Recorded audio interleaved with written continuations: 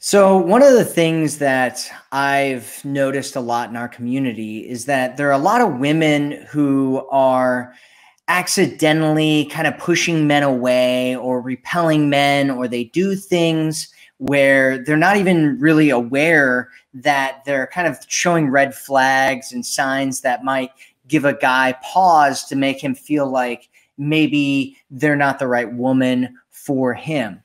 And so today I wanted to talk about 15 different things. I know there's a lot of them that repel good men. And my name is Matthew Coast, and welcome to Commitment Connection. I have a friend of mine here with me today to actually talk about all of this stuff. He is actually single. I know what you're thinking right now. You're thinking, man, you've got this amazingly handsome gentleman here with you on the broadcast. How can I pay attention when I'm looking at this amazingly beautiful man, Patrick? But really, one of the reasons I brought him on here is because he's a really good guy. And there's a lot of things about him that's really, really awesome. Besides his history, which he's a retired Marine Corps officer. He worked at the Pentagon, and he can kind of talk more about these experiences if he wants to during this. And he's just an all around really good guy. He's Catholic. He's a really good man. And so I wanted to bring him on here to discuss with you some of the things that his thoughts are about different subjects and who he is and what's going on. But so what are these 15 things that repel good men? And so the first one that I wanted to speak to, oh, by the way, say hello, Patrick, if you could. Hi. Yeah. Thanks, Matt. Really, I just want to say I really appreciate you having me on your show here. This is a real honor, and it's great to be friends with you. And it's great to have an opportunity, to meet some of the women that you help. Awesome. Thank you. And absolutely, you are welcome to be here. And thank you for being a part of this, because it's cool to have different people's perspectives on, and bring some other people that I know we share a lot of values, and there's some values that we don't share. And so I thought that it would be really good to bring your perspective on some of these things. So number one, the first one that we're going to be talking about is value misalignment. And so, did you want to talk a little bit about this one, Patrick? Patrick's Sure. Actually the one that brought this one up. So. Yeah, absolutely. I can do that. So value misalignment, I think, it's a broad thing. First, let me just tell you, I come from kind of rural Pennsylvania. So, and I live in Washington, D.C. right now. And as you can imagine, the values that I had growing up are a little bit different than probably the more common values that you'll find in a more cosmopolitan city in America. So for me personally, I found that this was a really important thing when I moved here to Washington, D.C. And what I'll say is that values to me are important, because if you're looking at potentially having a relationship with someone, you want to look at the long-term effects. You want to look at whether or not it'll last well over a long period of time. And what I'll say too is that this isn't to downplay in any way the natural attraction that you have for, a member of the opposite sex. If you're really attracted to a guy, or guys really attracted to a girl, like women that I've been attracted to, that isn't to say that stuff isn't important. It's very important. It's just that for me, I have to have both of them together, because if you have one and not the other, then it generally isn't going to work. And the reason why is because, you need to be excited about each other, but at the same time, you need to have shared values so that you're able to you're headed in the same direction. Does that kind of give a broad overview? Yeah, absolutely. And if we wanted to get a little bit more specific, values are things that a lot of times they're deal breakers, right? Like religion, or Sure. children, whether you want children, or whether somebody is in alignment with you in regards to health, right? doing things that are in alignment with health. For some people, that's a deal breaker. And so, where are the two of you growing in life? That's a really huge one that I've found, because if a man looks at a woman and he doesn't feel like the two of you can grow together and that you're going kind of in a same direction, so that at least, relatively same direction, can I even see this person in my long-term future or not? Yeah. And so one of the things Patrick talked about was finding a woman who's at the very least pursuing spiritual growth or spirituality. And Patrick's Catholic, although he was mentioning that it's not even necessarily that she needs to be Catholic. Is that right? That's right. Yeah. So, to kind of follow up on what you said there, Matt, something that's really important to me is that the woman that I would be in a relationship with would want to develop her relationship with God, or whatever she calls that, right? She may not necessarily call it God, but just kind of a higher power or a belief in that. And that's something that she wants to develop her relationship with, right? Her relationship with me is important, but I'm looking to her to also want a relationship with God and want to develop that. And that can be in a number of different ways, right? Meditation, prayer, doing, just works of charity. And so how everybody does that may be a little bit different, but at least putting a value on that, to me, is very important. And somebody who doesn't value that at all, that would be hard for me to be in a relationship with someone like that. Yeah, absolutely. For sure. All right. So number 2 is negativity. And so one of the things that I get sometimes is women that are just really kind of stuck in being negative. And one of the things that you have to think about is that negative people attract negative people, and it kind of repels everyone else. And don't get me wrong, right? We all have our problems, and most guys, they don't want to start pulling on your problems as well, right? And start like constantly hearing about problems all the time. And I've heard this before, and I've seen this for sure. And it's one of those things like, so Patrick, how does it make you feel when you're around a woman who's negative all the time? Okay. If I'm around, so let me just say that I could be on a date with a woman and she could say to me something negative, right? Like maybe she had a really bad day, or maybe just something didn't go her way. And I actually can be okay with that. Like if she just mentions something that maybe is negative when I'm just getting to know her, I'm okay with that, because that's something that maybe is just something that happened recently. I think what it is for me is when it's constant, right? It's like that's all they talk about is negativity. Then you have to say, okay, hey, here I've been with this person for less than an hour, and whenever I ask them something about themselves, they just want to talk about something negative. That's a good indication to you that probably isn't going to be somebody that you're compatible with. And so you're right. Definitely, at least if you're having a bad experience, being able to see some light in that, or something positive in that, maybe that you learned. So even if you're feeling bad, you feel like saying something negative, I would encourage you to, just try to look at it from the perspective, hey, maybe I learned something from this, and I can share that with someone that I'm on a date with. That's some great advice there, Patrick. And one thing I just wanted to throw in there as well is when you're negative, there's this thing called anchoring. And if you're being negative all the time and you're constantly stuck in this negativity, even if you're around somebody who's also negative and they love negativity, what's going to end up happening is you're going to create an anchor with them where they feel negative when they're around you and you feel negative when you're around them. And that's going to cause problems. And so every time you see each other, you're going to feel negative, and ultimately it's going to destroy any kind of relationship that you have with each other just because of that. Totally.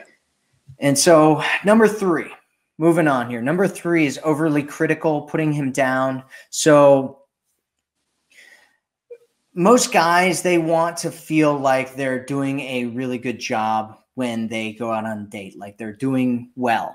And so one of the things that I've kind of seen out there before, and there's kind of a cultural element to this as well, but there's this thing called like guy chick humor, right? Where sometimes women who are around guys a lot, they'll end up kind of developing this sarcastic tone about themselves. And they try to do this thing where a lot of guys, when they hang out, they'll like kind of bust on each other or whatever. And I've seen that women do that sometimes when they go out on dates, where they'll just like make fun of each other all the time. And for most guys, I don't think most guys want to experience that all the time. Like sometimes it's okay, sometimes, you know, whatever. But if you're doing it all the time, it kind of turns into this thing where it's like, you know, I think for maybe you can speak to this, Patrick, but I think for some people, it's like, you know, they feel like they can't even really open up because they're just waiting to be made fun of again. Definitely. Yeah. Good point you brought up, Matt. You know, so I obviously spent some time in the Marine Corps and got used to a culture of, hey, we would bust each other's balls all the time, right? So kind of male on male humor was almost constantly making fun of each other. I would say as a general rule, like when I go on a date and if a woman busts on me, I'm okay with that. Like I kind of think it's fun and funny. And I'll kind of maybe banter back a little bit with her and see where she's at, you know. But I would think that if you're going to do that, you should be willing to accept that kind of humor too. Like don't be ball busting and then at the same time, you know, feel like you're really offended if somebody tries to tease you back, because it just creates a dynamic where it's a little bit difficult to communicate. I would agree with you too, Matt, that you know, if I'm out with a girl, or if I'm getting to know her really well, even if I've gone on several dates, if the ball busting is constant, it can be fun, but it can be a little bit shallow too. It's like it's constant humor or constant sarcasm. And at some point you're going to have a real conversation with them. And so that's I think follows up well on your comment about, you know, not always, you know, using this kind of humor, because it's okay. It's like a spice, you know, you want to kind of throw it in there every now and then and have fun with it. But when it's constant, it's kind of overdone. Yeah. For sure. All right, let's move to number 4. Number 4 is expectations and mind reading, which is, we were talking about this a little bit earlier, and it's kind of a more kind of wide base of things, but thinking he should know what you want to do or how you work or what you think he should be doing, right? Every woman has different, I hear this all the time where women will say things like, men know what they should be doing, they're not doing it though, or, you know, whatever, right? And it's kind of one of those things. We all have unique personalities, our own likes and dislikes, our own expectations and stuff about how, you know, we want to experience the relationship or a dating experience. What do you have to say about this, Patrick? Okay, so this is actually one of my favorites because I can tell you that without a doubt, I do prefer to date women that tell me how they feel right away. And by that, I'm saying that if something comes up on their mind, they're going to tell me immediately, including if it bothers them. And while to some guys, and even to me sometimes, it can be a little bit irritating, and that's okay. I find that much better because the lines of communication are open and she's getting it off her chest right away. She's telling me right away. Because the opposite of that is kind of bottling it up. I'm not going to say anything because I don't want to upset him or upset the apple cart. And then it kind of builds over time. And then there's this maybe resentment or anger that builds over time. And then it comes out at some point and it's something that takes a lot more time to recover from. Instead of just bringing it up right away where we can address it immediately. And, you know, if I said something maybe where I came across, you know, offensive or something, I can apologize right away or the same for her. But I just feel like communication is so important. And when it breaks down too, the willingness to repair it, right? It's like if there was a misunderstanding, just the willingness to say, you know what, I'm going to give her the benefit of the doubt, or I'm going to give him the benefit of the doubt and say, you know, I can see it that way. And be willing to say, hey, you know, let's really repair this. Let's fix it and move on. You know, not to dwell on anything that really either wasn't intended or is easy to fix, if that makes sense. Yeah. Open communication. I mean, it's one of those things where I hear this a lot in our community where women are like, oh, okay, you know, she's like trying to figure out what a guy means, or she's trying to like figure out these clues, or they'll be like, okay, what's he trying to tell me? And it's like, right. How about you talk to them. You know what I mean? Have you tried talking to them about this? Right. You know, and it's one of those things, you know, we can play, you know, private detective or whatever, you know, private eye, and, you know, look for clues and try to discover what's going on and make up all these stories about it and all this kind of stuff. Yeah. Or we can just like talk to each other like human beings and Right. figure out what's going on, you know, and Yeah. I found that that's far more valuable to relationships, to me, to everybody. Definitely. That. You know, All something, Matt, something I can Yeah. add to that real quick was, I think generally culturally, there's a little bit more of a stigma attached to a woman being upfront about something than a man being upfront about it, right? Because, you know, women, it's as if they can't just come right out and say something. And I would say that, especially if you're already in a relationship, it's good to do that. And even if you're not, even if you're just meeting someone, if you like a guy, ask him out. You know, don't feel like he has to ask you out. If you, you know, or if you make it clear to him that you're interested in some way, even if you aren't directly asking him out. You know, if you're not comfortable with doing that, just make it, you know, clear to him that you're interested, and that'll definitely, you know, if he isn't too much of a, you know, of a dunce, he'll be able to figure out whether or not, you know, you're interested. And, yeah, I've had plenty of times where when I was younger, I didn't get a clue, you know, so that's from experience. Trust me, I totally know. And I talk about this a lot, right? It's the attainability thing, right? A lot of women, sometimes they're so kind of caught up in leaning back and, you know, not showing too much interest and all this stuff, that what ends up happening is that the guy doesn't even realize she's interested in him. Exactly. And so he's like, oh, I thought you weren't interested, and that's why I didn't ask her out on another date, because I had no idea she wanted to go on another date. And some women, and we're going to talk about this a little bit more in a minute here, so I'm just going to keep moving forward. All right, so number 5 is never happy, right? Nothing I can do will ever make you happy. And I mean, there's a whole lot of reasons why this is kind of a bad thing. And one of the big ones is that guys want to make women happy, right? Like it's if a woman is easy to make happy, he'll feel better about himself, right? Because a lot of guys, and I think it's kind of on a subconscious level, is we're trying to like bring them through a good experience, and we want to show them that we're a good man and that we can, you know, we'll make sure that they're safe and protected and that they're feeling good and that they're having a great experience with them, right? And you're taking care of that. Yep. And so if it's really difficult, like you're never ever happy, it's like for a lot of guys, they'll feel like they're drained, like there's nothing they can ever do, like it's, you know, it's never going to work because it's just too exhausting to be around you.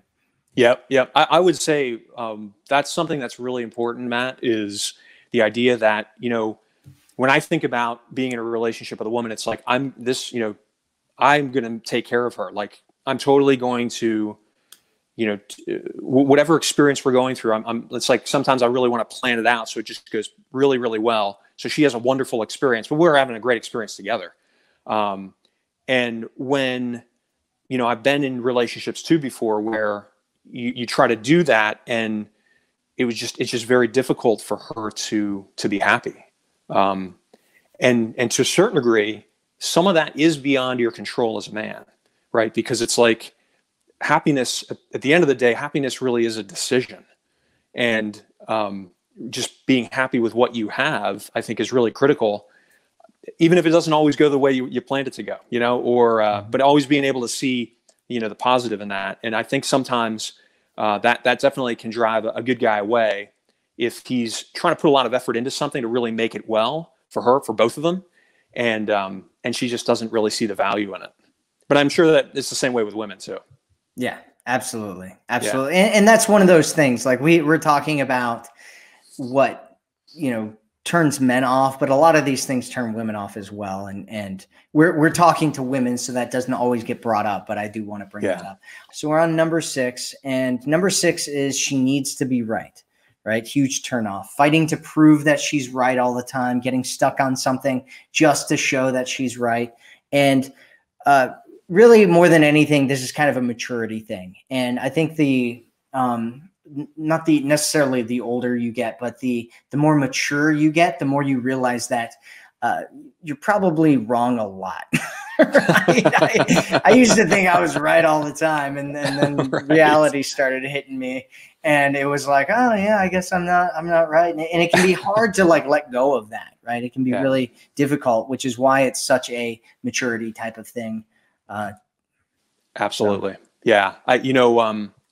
Something that I remember when I learned it several years ago, but I didn't really take it to heart until a little while after that, was seeing value in conversation kind of for its own sake, right? Like I go into a conversation or into a discussion, or even a spirited, debate with someone looking to learn something.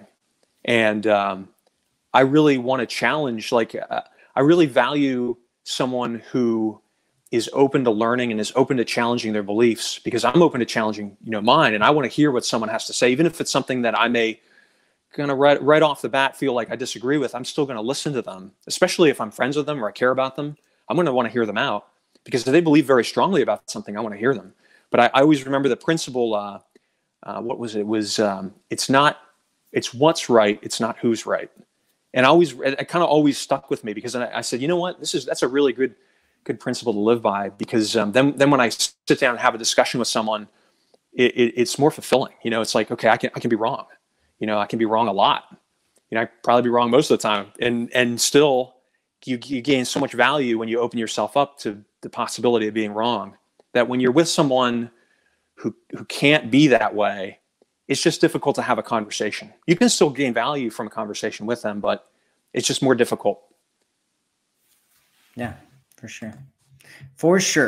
But it's yeah. I mean, I could talk about that all day long. So we'll just move on to the next one. All right. So trying to lock him down way too early. This is number 7. Trying to lock him down too early. So I've seen this one in so many different forms rear its ugly head.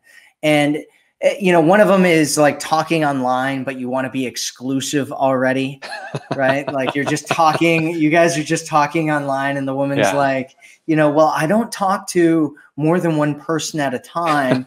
And, so you better, and it's like, when I've had women tell me that they were ghosted by a guy, and I'm like, well, how much, did you talk to each other? And you're like, oh, well, he asked me a question online, and you're like, was that it? Was that the whole thing? She's like, yeah, now he ghosted me. And you're like, oh, okay. So, you know what I mean? It's like, is that even ghosting really? Or like 2 weeks in and you're asking him what you are to each other, or trying to put a label on him too soon. That can just, it can just come off as really desperate, really clingy, really, like you don't see your own value, and like you're so desperate to get some guy in this spot of my boyfriend that you're like just grabbing him and putting him there. He broke up with me on Instagram. I was expecting it on Facebook. Right. Exactly. Yeah. Matt, it's I think it's a good point to bring up, because I'm trying to think here. I like, if I met someone that I really like, and even if a couple weeks into it, they may mention some things about potentially a relationship, that wouldn't drive me away. Like, just them bringing it up wouldn't drive me away. But what I would say is that if they're, like you're saying, if they just met you online and your online communication is the only thing you've had, or if you've met and gone on a couple of dates and they're immediately, I guess, maybe trying to become a little bit controlling, that could be an indication of a problem. And it's not necessarily that it would drive me away right away, but it's kind of an indication of, is this person, are they happy being alone by themselves already? And that's something too that I think I look for is this person happy with their life already? And if they're not, like, do they need to be in a relationship in order to be happy? Because if they have to be in a relationship, that probably isn't good for either of you. Right. Yeah. No, and one of the things I wanted to point out that Patrick just said here was he was talking about like bringing up this conversation of what she's looking for. And notice that he said that he wouldn't be totally turned off if you were talking about the fact that you were looking for a relationship. And why is that, right? Why is that? It's because Patrick himself is looking for a relationship. And so it's not like it's going to freak him out. Like, oh, you're looking for a relationship? I'm looking for a relationship. Like it's normal conversation to have. And it's a concern if you bring that conversation up and he starts freaking out and he's like, oh my God, she wants a relationship. And then he like starts running out the door. Right. That is concerning. That's a real concern to have, because it shows that he's not actually looking for that. And so that, you know, it's, and you can convince a guy of this if you really want to, but I'd suggest staying away from that strategy. Yep. So, all right. So let's go on to the next one. Number 8 is judging him without knowing him. So people make meaning out of everything, right? And I hear this all the time. Women kind of looking at different things and being like, there's a conversation in our community the other day where this woman posted these text messages from this guy, and it was literally like, hey, what's up? Haven't talked to you in a while. Like, we should meet up for a drink. And there's like these comments that were like, you know, he's just a player and he's just looking to hook up and he's, you know, this and he's that. And I'm like, how did you get that out of those 3 lines of text that he sent, you know? And it's just, it can be a huge turnoff, right? Especially if you're kind of turning this guy into all of your ex-boyfriends that you hate and, you know, throwing that onto him and making all this meaning out of it and stuff. And there's a beautiful thing that one of the women in our community said today. And it was something about how you shouldn't have a conversation living in the past, but instead to have a conversation coming from the moment. And what she was talking about was how a lot of people will drag their past into their conversation and then just judge people with it. And it can just be a massive turnoff. Definitely. Yeah, absolutely. You know, one example I can think of was I'd had a date with a gal, and it went really well.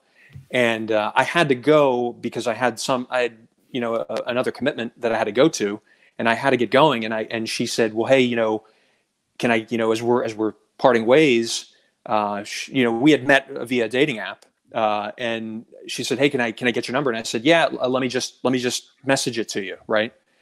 And, because I was kind of in a rush, and I did end up messaging it to her, but it wasn't, you know, the messages that I got later from her were, you know, kind of like freaking out. It was a red flag. She thought I was married, you know, and cheating on my wife. And, you know, I just didn't want her into my, you know, because this is all that past experience that she'd had. And she was dragging that forward. And so I had to, you know, kind of talk about that a little bit. But that's something that's just, it can be, you know, definitely live in the present and give each person, essentially, you know, the fair shake that they deserve. Give each person that credit up front, you know? Yep.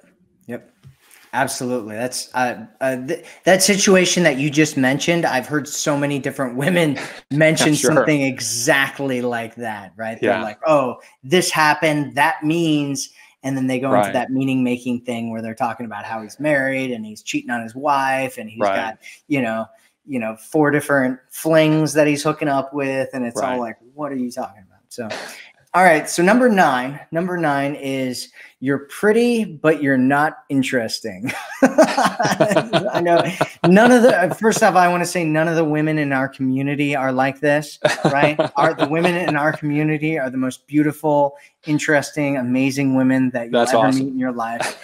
And so one thing I wanted to mention on how to be interesting here real quick, because a lot of times people, it's not always necessarily a deal breaker that you're like some amazing person that's got all these, you know, great stories to tell or whatever. Because there's 2 ways to be interesting. The first one is to have interesting things to say. And the second one is to be interested in him, right? Interested in another person, becoming curious. And it's amazing how much somebody, when you're interested in them, will think that you're interesting just because you're so curious about them and talking about what's going on with them and present to them and actually building a real connection with them. Absolutely. In fact, I mean, who does everybody enjoy talking about the most? Themselves. I mean, themselves, right? And so it's like, I mean, if you go on a date and you meet a guy that you really like, and you ask him to talk to you, to tell you about himself, that alone is going to increase his attraction for you. You know, the other thing too is that I think sometimes both men and women think they have to be this like amazing conversationalist. Like you got to be so witty. You know, you have to be the equivalent of a stand-up comedian. And it's like quite the opposite. It's everyone. I haven't met a single person that I have not found interesting in some way. You know, but some people just need to be willing to kind of come out of their shell, right? And in my experience, it seems that the majority of the time, when someone isn't interesting, it's because they just don't feel comfortable either talking about themselves, talking about an experience they had, or they're afraid that they're kind of going to be put down for that. And I think that's something that you should definitely let go of. You know, if you go on a date with a guy, talk about yourself. You know, tell him a really zany experience you had, some adventure you went on when you were traveling. You know, you were on a bus that almost crashed off a cliff, in the Amazon somewhere, and you saved everybody. Or I mean, I don't know. Maybe that didn't actually happen to you, but that's a really high bar for them to reach there, Patrick. You're like, right. Yeah, maybe you're hiking in the Amazon and a bus fell off a cliff and you saved everybody. But I'm not telling you to make something up. But that actually would be a pretty good story. We should we should teach that one. Yeah. No, but I mean, your point is that you have things, most people have things that are going on. Most people, even if you haven't, gone and traveled all over the world and done all these things, you have interesting parts of your personality and aspects to who you are in your life. And you can open up about that stuff. And it's not always necessary that the person understands everything that you're even talking about. Necessarily. Yeah. I've noticed that a lot of times I'll talk to people and they have no idea what I'm talking about, but they're having a great time in the conversation, right?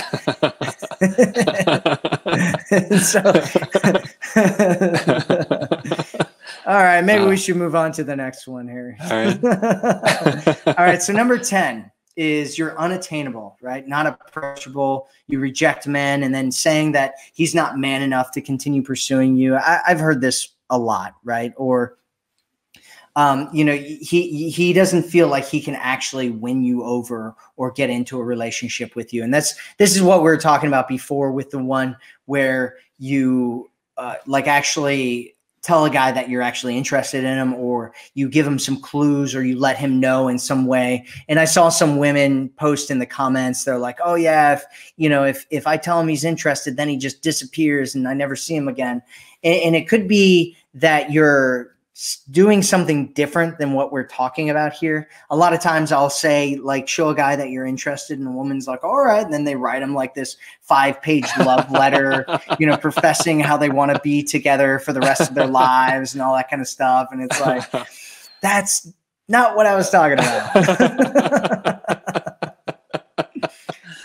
Oh man. Yeah. I mean, and the same goes for guys too. I mean, it's like, I really think it's important that both men and women, make themselves approachable and attainable, because, if you're not, then a lot of people, a lot of great people, even if you don't end up being in a relationship with them, even if you just end up becoming friends with them, or they're a connection of some other kind, that brings value to your life. I mean, how incredible is that?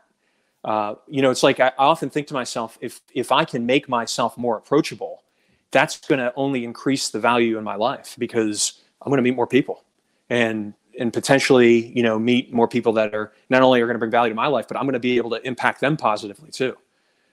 Because that's something that I'm really passionate about too. And that is, not just in my business, but also in life in general, is, really taking care of those that depend on me. And, it really does bring a lot of value to me, and I know it does to other people too. So for women in particular, if you can make yourself more approachable, right? And even if that means making eye contact, smiling, just really simple stuff to make it appear to the guy that you're interested in, hey, it's an invitation for you to approach me. You can do a lot without you necessarily having to put a lot of risk out there, if you will. Hmm. Well, and I know we're going to get some pushback on this one because there's going to be some women that are like, oh, I get approached all the time. There's going to be some women that are like, I don't want most guys to approach me and all that kind of Sure. stuff. Yeah. And that's fine, and Sure. there's definitely a lot of different situations out there, depending on who you are and what your situation is and what your experience is and what kind of a town you live in. And I mean, there's real kind of restrictions and different things for every single person. And so it's one of those things where whenever you're listening to some of the stuff that we talk about, you have to think about it in your situation as well. So it's not necessarily blanket, you should be approaching dudes, right? Or chasing Right. dudes or whatever, right? Right. If you know my stuff, you know that I don't teach that anyway, and that you want to have a man invest in you and you want to have him approaching you and moving towards you and all that kind of stuff. And at the same time, you can also give him indications that you're interested in him so that he'll keep doing it if he's a good guy and he likes you. The only guys that will continue to pursue you when you try to stop them and you reject them and all that kind of stuff are guys that are really aggressive. And then if you're complaining that all you do is attract players, then it's one of those things where it's like, well, maybe you should stop being so hard on good guys who will stop because they don't want to pursue a woman who's not interested in them, and it's not a game to them, and they're not trying to, prove how much they can make a woman interested in them, right? They're looking for somebody who's interested in them as well. And maybe she's not quite as interested, but that can grow and build over time. And so guys, a lot of times they'll just, if a good man sees a woman and she's like, hey, I'm not interested, he's like, okay. And he moves on, right?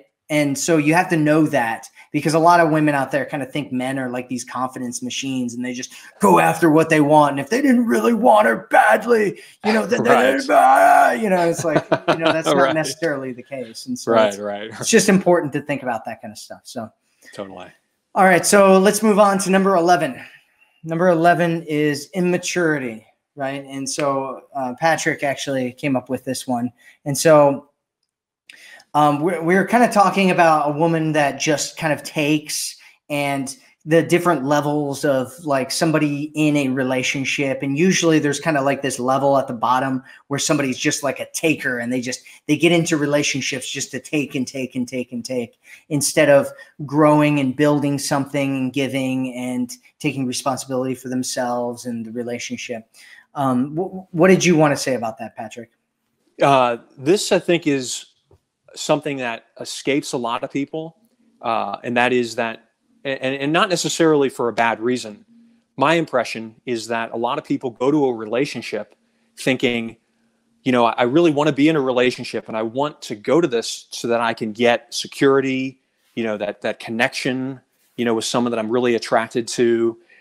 They're thinking a lot about what is it that they're going to get from the relationship. And I by no means am trying to say that you are not going to get from a relationship. You're going to get wonderful stuff from it. And I encourage it, and I think it's awesome. However, one of the things that's important to me when I'm evaluating whether or not, I'm going to be with someone long term, is, are they primarily coming to the relationship to get something, or are they primarily coming to build something? Because if you're coming in with the attitude of, I'm coming here to get something, primarily, as soon as there's any kind of dissonance and problem, it's going to be a lot easier for them to say, this isn't working, I'm just going to leave.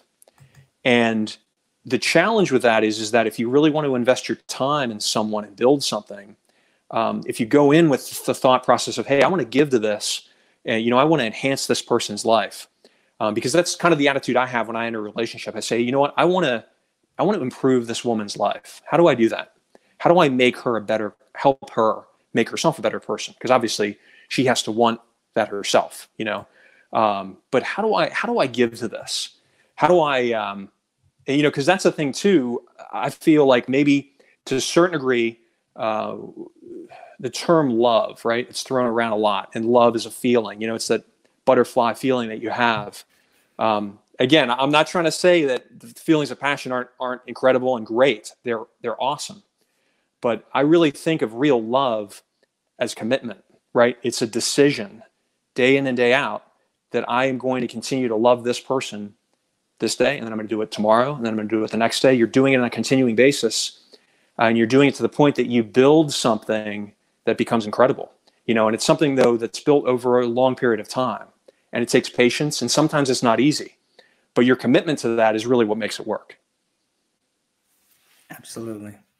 Absolutely. Beautifully said there, Patrick. That was like poetry. Like poetry. All right, so let's move on. Number 12. So lacking confidence, huge turnoff. Constantly, the way that I'm kind of defining this one is constantly fishing for compliments or reassurance that you're okay or that you're what he wants, right? Like, am I really who you want to be with? Are you going to leave me? That kind of thing.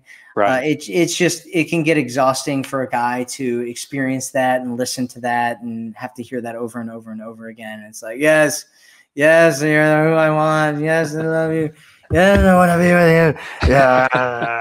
Right. And it's painful. It's just a painful thing to experience for a guy. Right. Did you have anything you wanted to say to that, Patrick? I like the microphone in the face. That was cool. Trying to keep it interesting.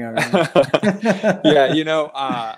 I would say, it's, if someone, lacks self-confidence, like if I'm dating somebody and they were a bit lacking in self-confidence, I can deal with that. Like, it's okay. I think the problem comes in where they're so lacking in self-confidence that they're just incapable of really functioning on their own without you being there encouraging them, right? Because then it's like, if you're going to have a family together, I can't be, it's like, you're together, here I'm kind of bringing up kids too, obviously, which isn't necessarily what all women in here are looking for, but I'm just bringing it up kind of from my perspective, right? Like, if I'm going to have a family with somebody, then, sometimes I like, am I trusting this woman with my children when I'm not there, And so it's a lot about trust too. And confidence it's more than just saying I can do it, right? It's, or needing reassurance, but it's actually following through on what you say you're going to do. It's about trust, Yep. So. No, absolutely. Absolutely. Great points. Great points there. All right, let's move on to number 13 here. So 13 is emasculation. And so these are things like telling him he's stupid, seeing all the things that you don't like in him, demanding things from him, refusing gifts from him, belittling his job, belittling his income, always rejecting his advances, asking him for help and then doing it your own way, talking down to him in public, micromanaging what he's doing. I could probably do a whole video on emasculation if I really wanted to. But it's just one of those things, like there's kind of this thing in America right now where it's kind of become cool to kind of like make fun of men and like dog on men. And I keep hearing it. Like, I keep going to these conferences and personal development seminars in the States, and I keep hearing people like making fun of men. And I'm just like, oh, it's just so cringy every time I hear it. And most guys, they don't want to experience that, unless a guy's really low self-esteem and he's like, yeah, I am kind of a pathetic human being, unless he feels that way, he doesn't want to hear you making fun of him all the time. Yeah. Like we said earlier, the banter is fun, right? But that's good humor, and that's done in good taste. But if you meet someone, no woman would want this either, right? If a guy was really critical of a woman, like, why would she want to hang out with him? Right. And the same goes for a guy. Like, if she's just being negative constantly or telling him stuff and just constantly dissatisfied, then it's just a drag, And so, dating and relationships need to be fun.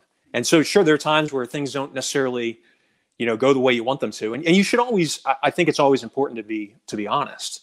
But, honesty can be couched in charitable ways so that you're not necessarily tearing the person down, even though you're telling them how you feel. Right. Absolutely. For sure. And the emasculation thing kind of encompasses more than just kind of tearing them down and stuff. But it is, and everybody wants to be appreciated. Everybody wants to be loved. Everybody wants to feel good about themselves. And, just belittling people or making fun of them, especially men, in terms of things that make them feel like men, which a lot of people kind of do because they know that it hurts, and it's kind of become this okay thing. I'm not gonna harp on that anymore. Let's move on. No, so number 14 is arguing about everything, and so every conversation turns into an argument, and you're just constantly arguing back and forth about everything all the time. I don't know. Have you ever experienced this before, Patrick? You know, it's interesting. I have experienced it a little bit, but as a general rule, most of the relationships I've been in have not had a lot of like really big fights, big arguments. I will say that I think my impression is some guys and some women maybe enjoy it a little bit. It's, you know, it kind of gets the passion going for them a little bit. Mm-hmm. And so there are guys that really like women who are a little bit that way. I can say for me personally, I tend not to, right? So I get along a little bit better with women who are a little bit more even keel. And again, everybody has their moments, and everybody, you know, goes through emotions. So I'm not saying that I've never had an argument, but I have been in relationships before where there was a lot of argumentation, a lot of challenging, and while that can be a little bit fun, for me, it kind of gets old really quick. And so I would say that's something that I'm not attracted to. But again, that's me. I'm not necessarily speaking for all guys. Right. So. Yeah, I mean, it's one of those things. I don't think it's very healthy either. If you're looking for a healthy relationship and being in a healthy relationship. I met a girl one time several years ago where that's what it was, is we were just arguing all the time. And she was, at one point I was like, I'm done. I don't want to talk anymore. And she was like, are you serious? And she's like, are you saying you don't want to date me? And I'm like, why would I want to date you? All we do is argue every single time we talk, all the time for hours. Like, why would I want that? Like, well, who wants that? That was you were trying to explain to her why you were right, Matt? That's exactly what it was. That's exactly what it was. All right, and then let's move on to the last one, and then ask some questions. Get a couple questions in here. So number 15 is social media stalking, and this is liking every post that a guy has, or posts that he has from a year ago, or whatever. Or one that I've seen a lot in our community is the Facebook or whatever messenger will say that he's online. And so you message him asking why he's not talking to you, or if he's talking to another woman right now or something like that. And every time I see that, I like a little piece of me dies inside, because it's so cringy. And it's like, oh, don't ever do that again. Right. And one of the things, Patrick is actually one of those guys that's not on the internet very much. He's like, his like social media is like non-existent, right? Except for the point that one of the things we didn't mention at the beginning was that Patrick is actually, maybe we did mention it a little bit. Yeah, we mentioned it a little bit in the middle, where Patrick actually, he teaches people about finances and investing and making money and stuff. And he has a book called The Money Mission. And if you're actually interested in picking it up, go check it out on Amazon. Wow. And so it's, you know, he uses social media for those things, but he's not like a big social media person. And we keep having these discussions in our community where women are like, oh, well, you know, he hasn't, you know, shown that we're in a relationship on Facebook, or he hasn't posted in his profile of a picture of us being together. And I'm just curious, like, you know, if a woman said something to you about that, like, how would you feel, or what are you thinking right now, hearing that, you know, there's some women out there that are really concerned about that? Yeah. First, let me say thanks for the pitch, Matt, for my book. I appreciate that. But the thing I would say is, you know, actually, I was in a relationship with a gal who I had that issue with, actually, because let me just first say, like Matt, like you said, like aside from the work that I've done with my business, I'm like literally never on social media. And my family likes to joke, or I like to joke with them and say, you know, my virtual life has been sorely neglected. And because nobody ever finds me, and, you know, I'd even log on after 6 months, you know, and people were like, why didn't you like my post, you know, and do you not like me anymore? You know, and so I realized there are a lot of people that place a lot of importance on social media. And I realize that I tend not to. And so I was actually in a relationship where the gal friended me on Facebook, and I didn't even know because I'm never on there, you know. And I was like, hey, I was figured we're in a relationship. And she came back later and said, she hadn't told me, but she was upset that I hadn't accepted her friend invite. And, that took some talking through, and we got to the bottom of it. But I think that's something that's really important. It's knowing kind of who it is that you're getting into a relationship with, and knowing what's important to them. And know too that I realized a lot of people love social media, so just make sure you maybe know the person that you're dating and what they feel about it. Because if they're not on there, if they're not responding to you, it may not necessarily mean that they're not interested or they don't like you or anything of the sort. They could like you a lot. It's just they don't, they aren't on those platforms. Right. Yeah, absolutely. For sure. Okay, cool. So that's the 15. If you guys missed the 15, I'm going to go over them real quick again. The first one is value misalignment. Number 2 is negativity. 3 is overly critical, putting him down. Number 4 is expectations and mind reading. Number 5 is you're never happy. 6 is she needs to be right. 7 is trying to lock him down way too early. 8 is judging him without knowing him. 9 is there's nothing, you don't have anything interesting going on in your entire life. Number 10 is you're unattainable. 11 is immaturity. 12 is lack of confidence. 13 is emasculation. 14 is arguing about everything. And 15 is social media stalking.